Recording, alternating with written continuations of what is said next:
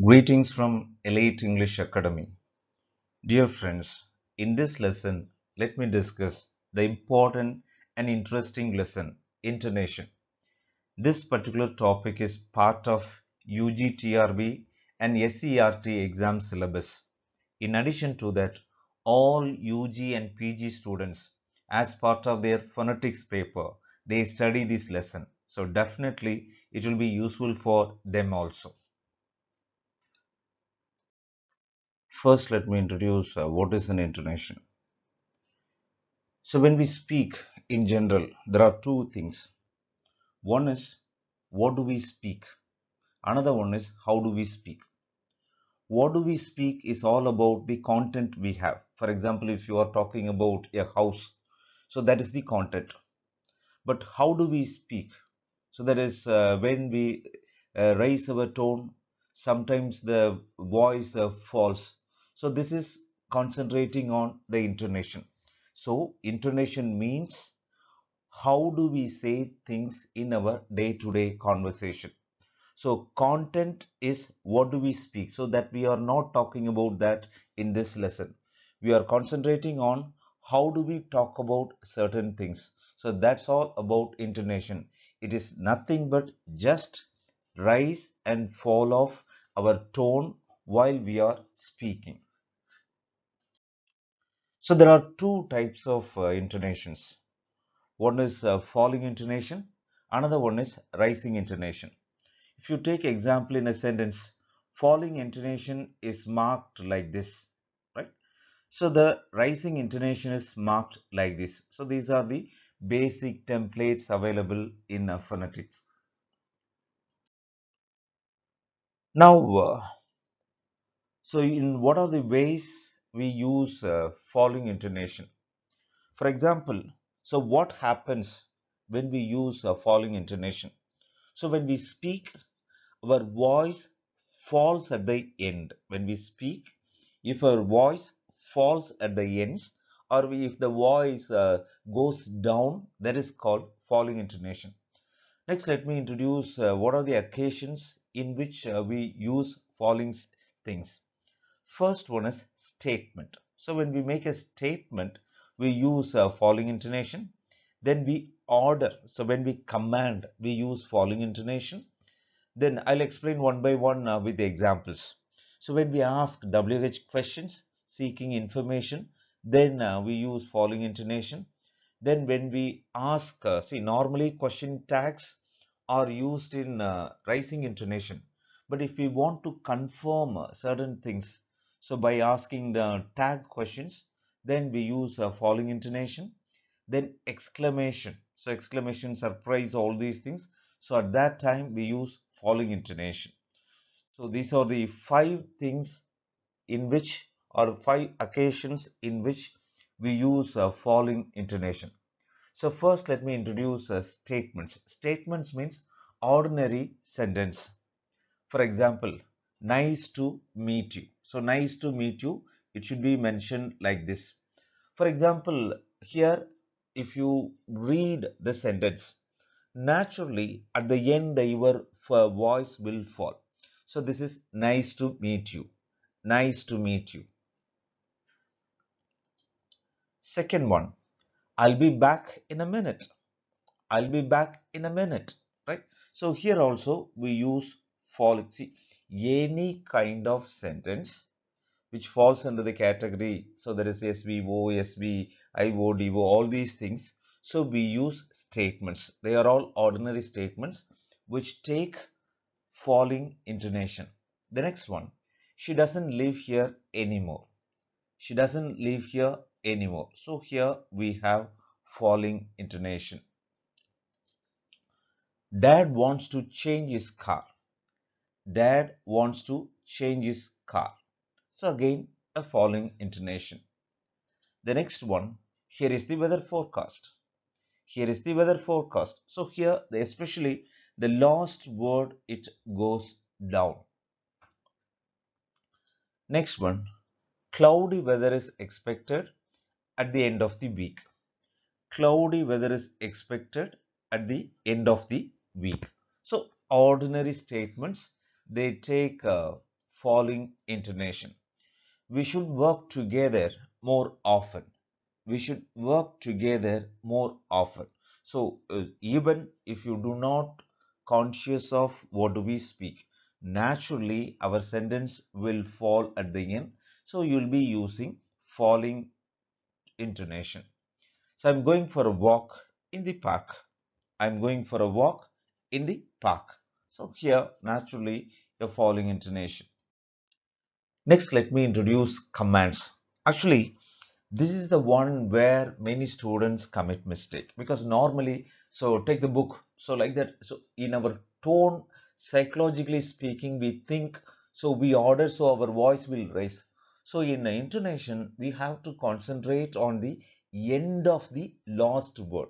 Then let's see how things work here. Write your name here. It comes here. Write your name here. So at the beginning in command, at the beginning only we raise our tone, we raise our voice. Whereas at the end the voice goes down. Show me what you have written. Show me what you have written. So this is the typical sentence used by the teacher. Leave it on the desk. Leave it on the desk. Even at the beginning if you raise your voice, at the end naturally it falls down. Take the picture down. So take the picture down. It is mentioned like this. Throw that out. Throw that out. See, so when you say throw, so probably it may rise. But for this intonation type exercise, we have to concentrate only the end. Put your books on the table. Put your books on the table. So here it goes down. Take your hands out of your pockets. Take your hands out of your pockets. Naturally, this also goes down. So from these examples, it is visible.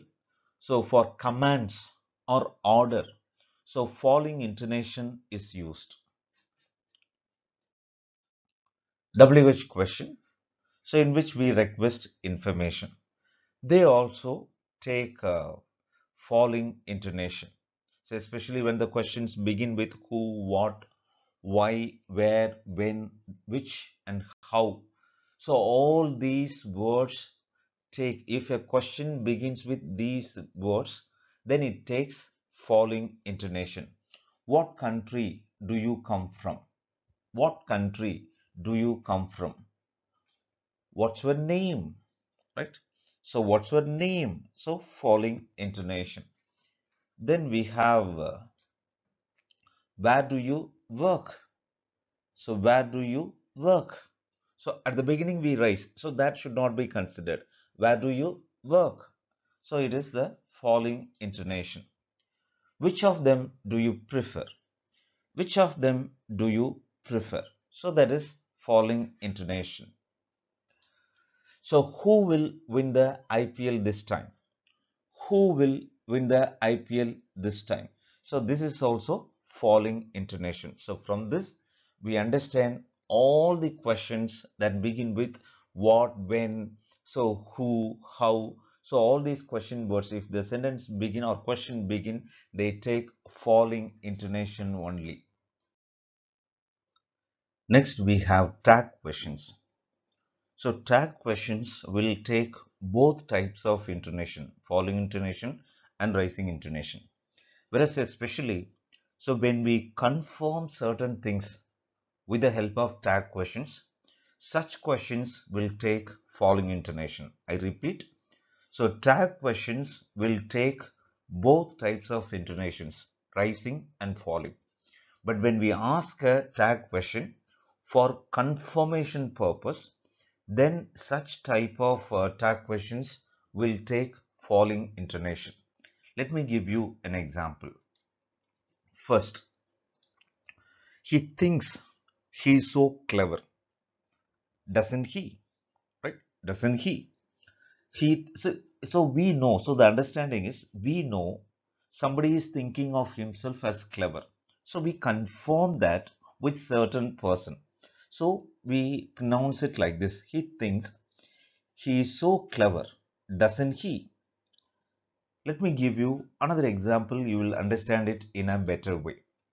She's such a nuisance, isn't she? Right? She's such a nuisance, isn't she? That means both the speaker and listener know that someone is a nuisance. So one person confirms that fact with the other one.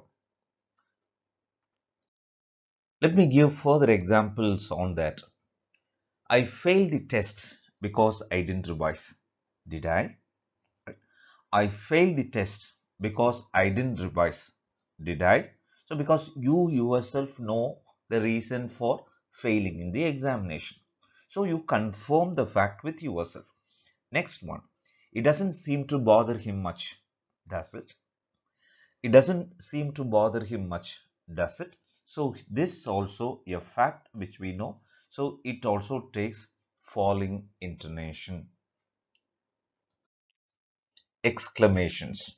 So we know exclamation mark is it is done like that. So whenever a sentence ends with exclamation mark, so naturally that takes falling intonation.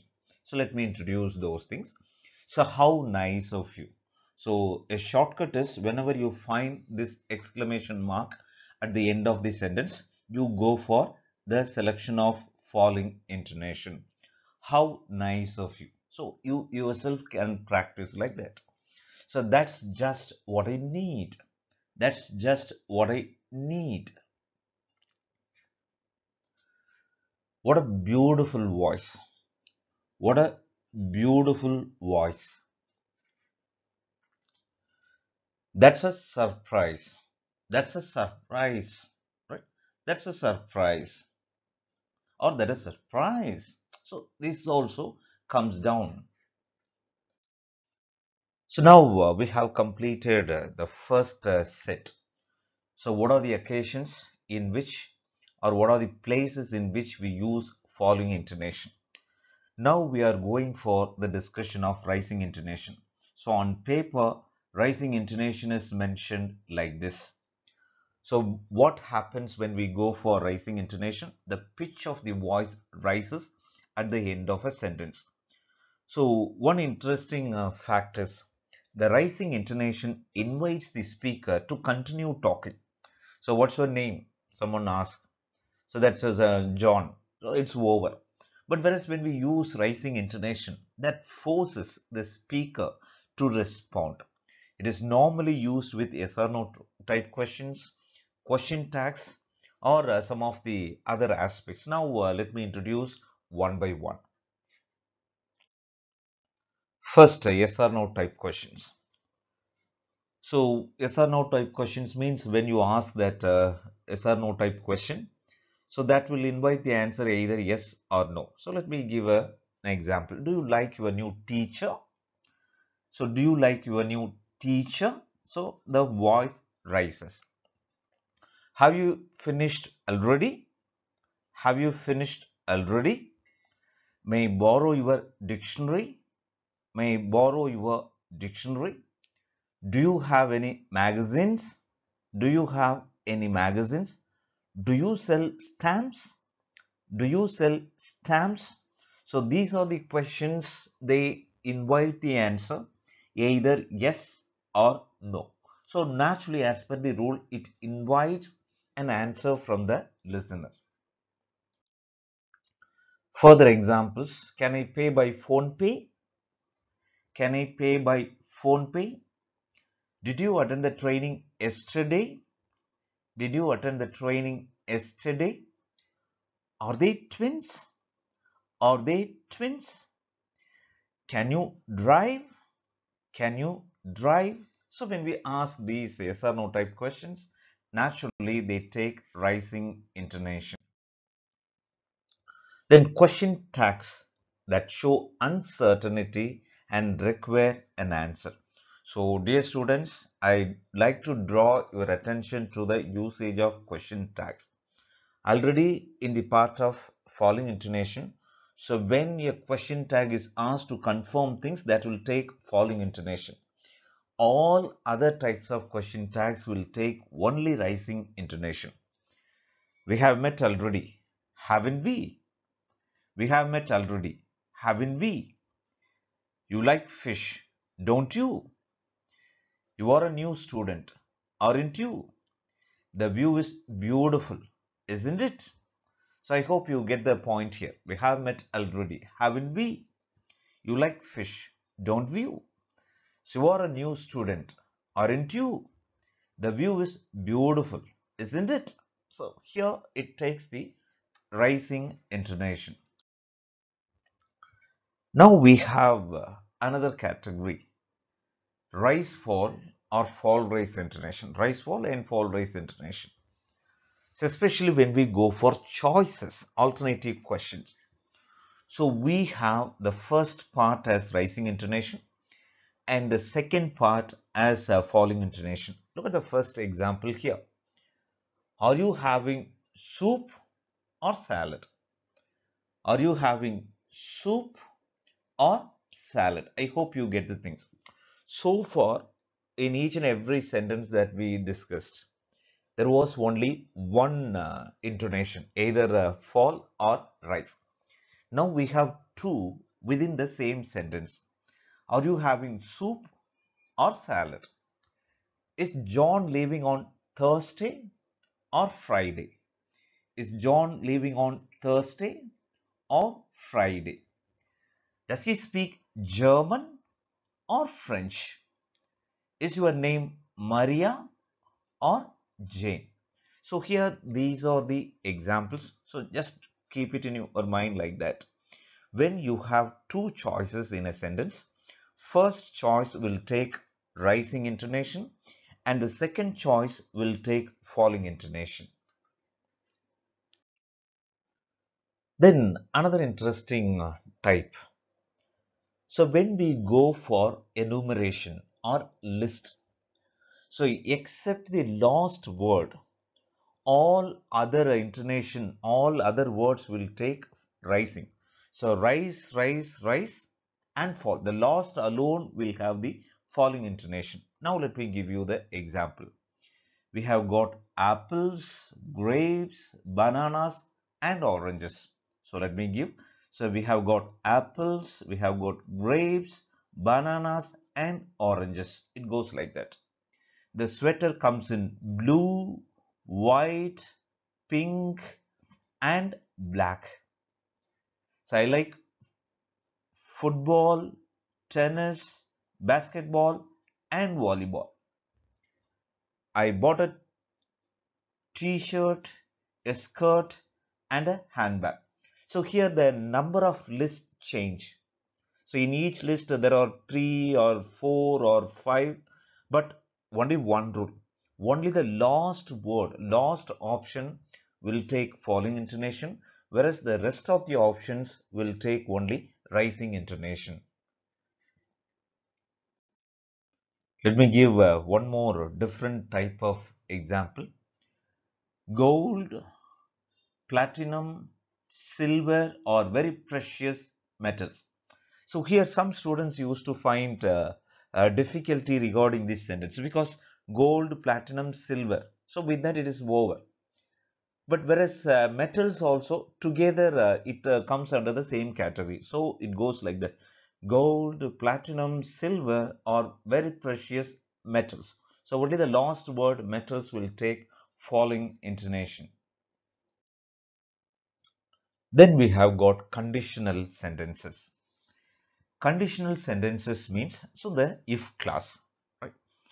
So the here it is very simple. The first part or the conditional part will take the rising intonation, whereas the consequent part, so the fulfilling part will have the falling intonation. For example, so if he calls, right? If he calls, ask him to leave a message. If he calls, ask him to leave a message. Unless he insists, I am not going to go. Unless he insists, it is the sentence is not complete. I am not going to go. If you have any problems, just contact us. If you have any problem, just contact us. So the first part, conditional part, takes the rising tone, whereas the fulfilling part, consequent part, takes the falling intonation. So this is a tricky category. Unfinished unfinished thoughts, or partial statements. Do you like my new handbag? Well, the leather is nice. See, someone comes and asks you, so how is my dress? You want to respond. But if you are not convinced that dress is good, then how will you say, yes, your dress is beautiful, but the color is... So you'll be just stumbling to respond naturally. So when you have unfinished or partial statements, so that will take, before the first part takes the rising intonation, and the next part takes the falling intonation. Look at the next example. What was the meal like? The fish was good. And what about this mobile phone? The mobile's features are good, but the display is not that much big. See, the first part rises when we start, but naturally there is a fall. So you both live in Madras or Los Angeles. Well, Alex, when you are not able to convey the thought properly, naturally, so the first part will take the rising intonation and the last part will take the falling intonation. Then we have fall rise intonation. So this happens within one word. Please understand. So far, our discussion was based on sentences. So now we have fall rise intonation. So manually, if you do it, it comes like this, right? It comes like that. It starts fall, then it goes here next. So the main purpose of this fall rise intonation is to show the speaker certain things are not proper, and when we go for suggestion, so these are the things are used. Let me give you samples. So you would be willing to confirm that, I suppose, so here hesitation is there. How didn't, how didn't see him on Monday? You didn't see him on Monday. I don't quite remember. So when you have doubt, so when you want to use a specific word which indicates your doubt, then you will see it is not the normal stress pattern. So within the word, you will have the fall and rising intonation. Now we have come to the last but interesting part of the lesson. So we may use three different types of tonal variation. So when we use a particular noun or a word, sometimes we may use it in a sense of recognition. Sometimes in the sense of surprise we may use. Sometimes it may be a kind of sense of aversion. So first one, when we have the recognition, so you happen to see your friend after many years, but you are not sure someone is that person. Nancy, right? Like Nancy, you are Nancy, right? So we studied together.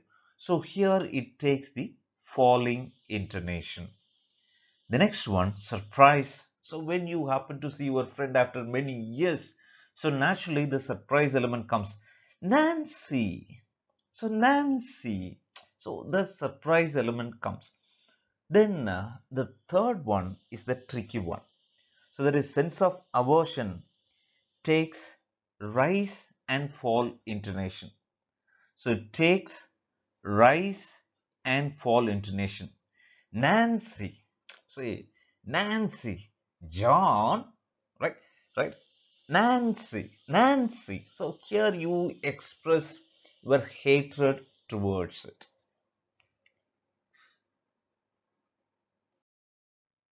Dear friends, I hope the lesson was very useful. So we have discussed more examples in the main course. If you wish to join us, feel free to call us in the given number. Thank you. All the very best.